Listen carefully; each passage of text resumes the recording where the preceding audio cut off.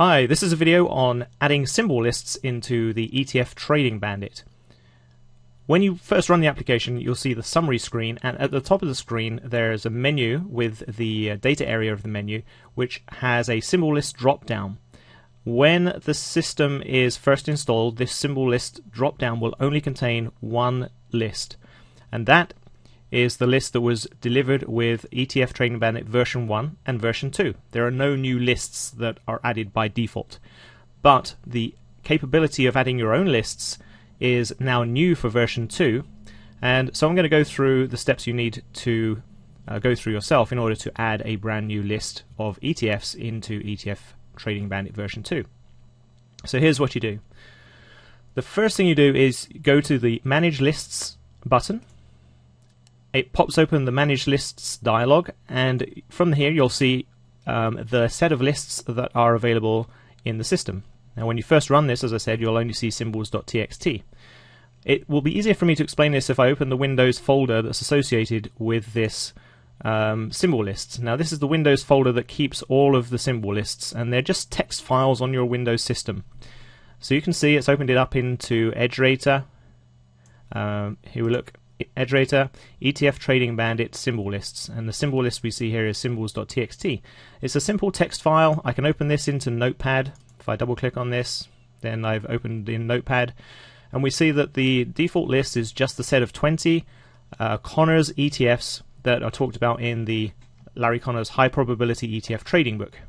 And the format of the list is the symbol name of the ETF, and this is the symbol name that's used to grab the data from Yahoo. So it's important that this matches with the Yahoo definition of the name. And then there's a comma, and then there's a description of what the ETF is. The comma and the description are not necessary.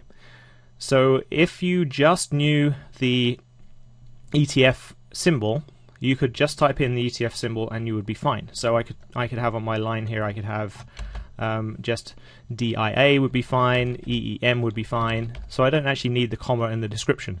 But the description will help when you view charts, because the description pops up as a background to the chart, and it just tells you what the ETF is.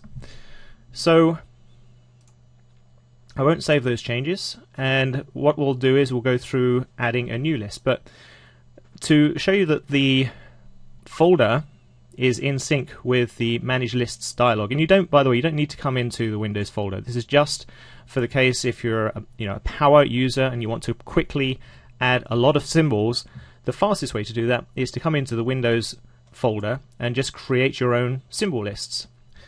So what I would do in Windows is I'd right click in the area and I'd just say new, and then I say new text document, and standard Windows way of creating a new document.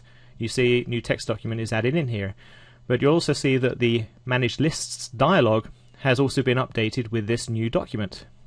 So if I'm calling my list, maybe I'll create a list of financial ETFs. So I'll say financial ETFs. This is my new watch list, and if I open this, of course there's nothing in it. So it's my job now to go and add symbols to that list.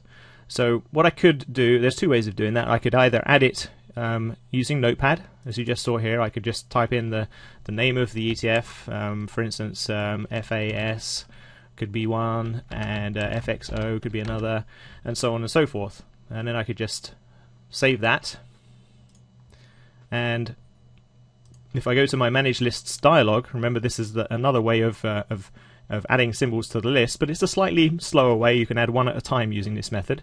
What you would do in the Manage Lists dialog is just open up the Edit Symbols dialog, and now you'll see that those two symbols of ETFs that I just added in Notepad are appearing in the Edit Symbols dialog. And if I wanted to continue adding symbols from here, then I could just click on the top row, and then I could type in some more, RKH for instance. I don't need a name, remember, so I can just press enter here.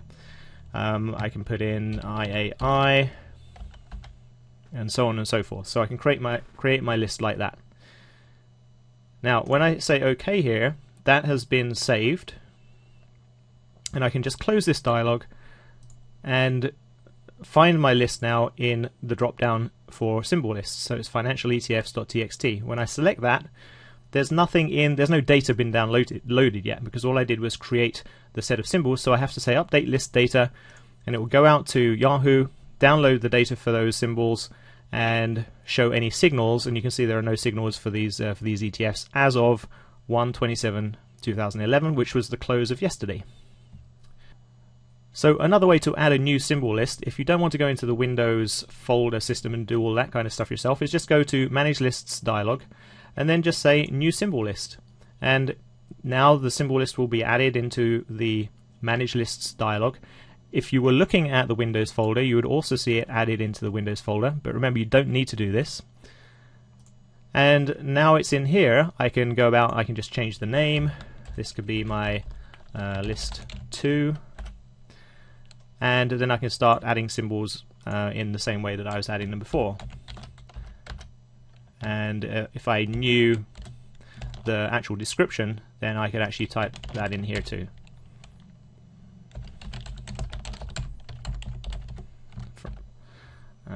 And so on and so forth. So there we go. What will happen here then, I've got list 2, I can select, now see in my drop down I have financial ETFs, list 2 and symbols. I can select list 2, update the data, and here you'll see the point about adding the description. In one of these I added the description, in the other one I didn't. So VFH has a description, KBE does not. So if we click on VFH and we go to the chart, you'll see the description is right here, Vanguard Financials. And if I click on KBE, you'll see that there's no description here. So it's up to you whether you want that description to come through on the chart or not. That's it, adding symbol lists. It's a new feature in version 2, and that's how to do it. Have fun with it. Thanks. Bye.